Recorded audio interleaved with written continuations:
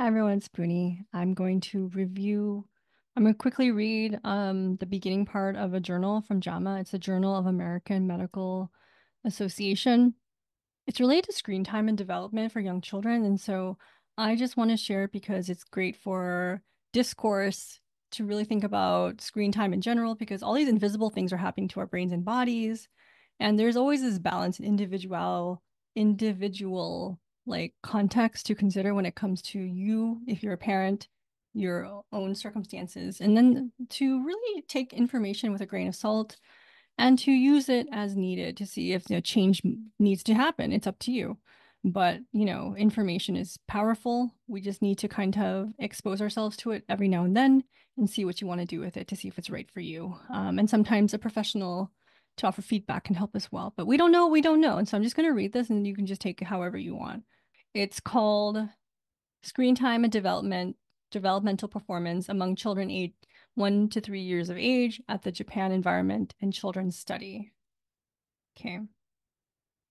So I'm just reading this part, okay? The grayed out part, beigeish grayed out part. Importance.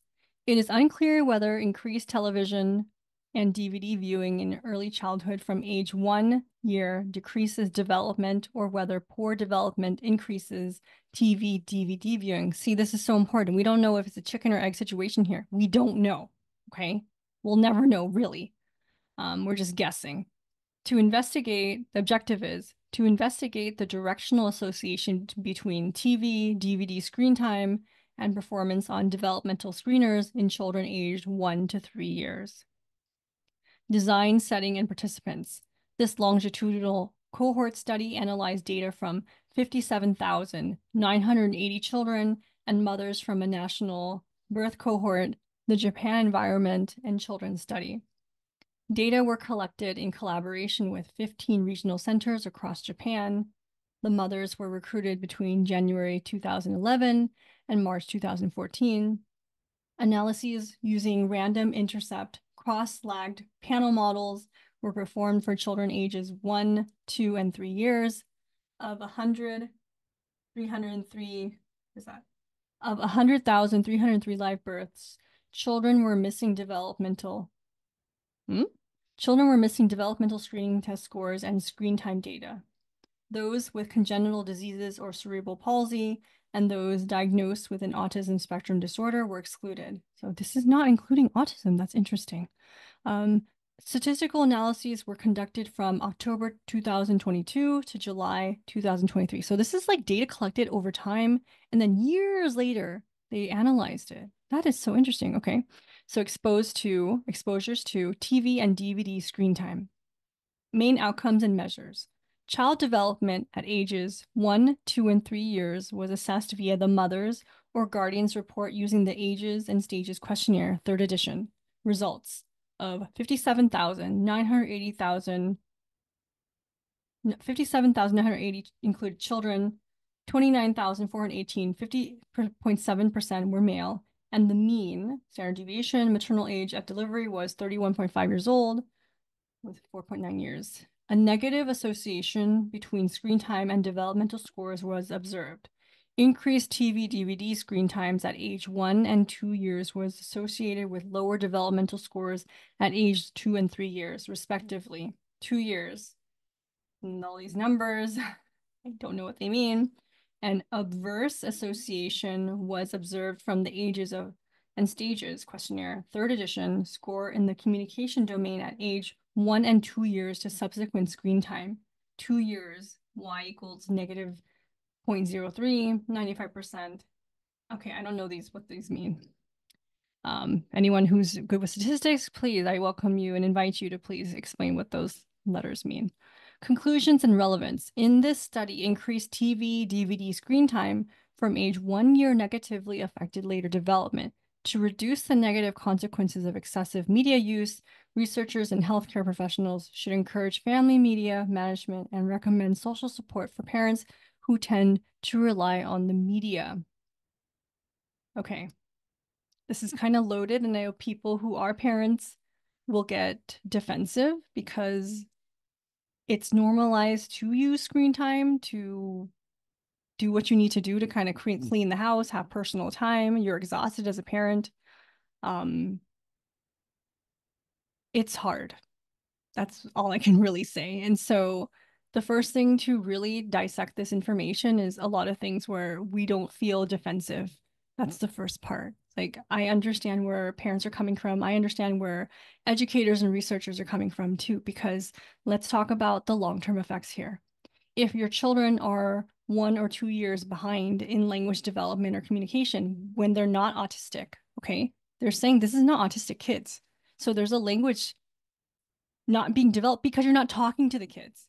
Like that's what I could pick up. Like if you're having your, the thing, DVDs and media babysit your kids because you got to get stuff done, that is understandable. At the same time, you're not talking to your kids, so their language development is not growing. And that was something like one of the first things that kind of stood out to me when I was studying child development back in my ancient days, like my first profession really was being a preschool teacher. And so I learned about child development, human development, and language acquisition was a big one for me because that was something that my instructors preached about. They pushed it because we don't talk enough to our kids. What we did was we tended to tell them what to do. We told them no. We berated them when they were doing something wrong to yell at them, just constantly direction instead of actually having engaging conversations with children. And that was like the biggest difference that they were trying to explain between. So it was socioeconomic class differences too. People who were busy working all the time came from a possible mindset of like, I need to control the kids. I need to tell them what to do because I need to get my work done. I'm tired. I'm exhausted. I don't have any bandwidth left to do anything else. So again, understandable. At the same time, we're perpetuating these things where a lot of kids get lost in the cracks where they're lagging behind, and the lagging behind accumulates every year over and over until there's a big gap. Does that make sense? And so again, as a school counselor, I've seen this where most of the kids who came to me for counseling, there's nothing wrong with them. They were struggling academically because there was no support at home. And I'm not blaming parents. I'm not wagging my finger here. I'm saying it's a systemic issue. Parents don't have time to help their kids with homework. Parents don't have time to read to their kids and teach them how to pronounce certain words or look up the meaning of words because they're busy working. Like it's a systemic issue. What I'm saying is there's something to kind of like reframe. What can you do to start promoting conversation with your kids? What can you do to try like the 5 minutes? I know is super hard. I'm not denying that. Again, the last thing I would ever do is try to deny someone's lived experience and the challenges of having a child. But when it comes to promoting like the development of your child now, because again, it wasn't your choice or it was your choice. You have a kid now, you have a little life you're responsible for. It's not enough just to feed them and house them. You gotta set them up for success. This is me talking as a school counselor now. We gotta set these kids up for success, like and got to use the language. So some of that involves showing them how to organize time and space. Is their room organized? Are you just yelling at them because their room is a mess because they're kids and they don't know about future orientation and keeping things organized? So you gotta instill that, right? That's your job as an adult. We gotta do baby steps, and we can't just fall apart and yell at them all the time and without explaining why these things are important, because sometimes it gets lost in translation. We think that our kids are actually older than they actually are. Like their lived experience is not the same as ours as adults. We forget that. It's like, how do I not remember this? I told you a million times, and so anyways, that's just me rambling. It's just like when I think about the screen time and I think about these studies being done, the data was collected more than 10 years ago. Imagine what the data would look like now. I'm sure they would be so dumbfounded, like, oh, all the kids are developmentally behind. So does that mean it's a generational shift? Does that mean that society is evolving in a certain way where we're, instead of communicating with words and language, we're communicating through memes, we're communicating through like weird gestures and the viral stuff that happens and TikTok dances? Like it's different, and difference not always bad, but sometimes difference is always perceived as bad. And so we need to also, as adults, reframe what we think, how we perceive this stuff of the change, right? And so if we're perceiving something as bad and we're treating our kids as bad, they're going to internalize that and they're going to think that there's something wrong with them. But there's nothing wrong with the kids. Again, it's a systemic problem. How are we going to address it? And again, I bring this stuff up because I don't have the answers for everything. But in my head, ideally, like I mentioned in another video, we could just assess the kids to see how they learn.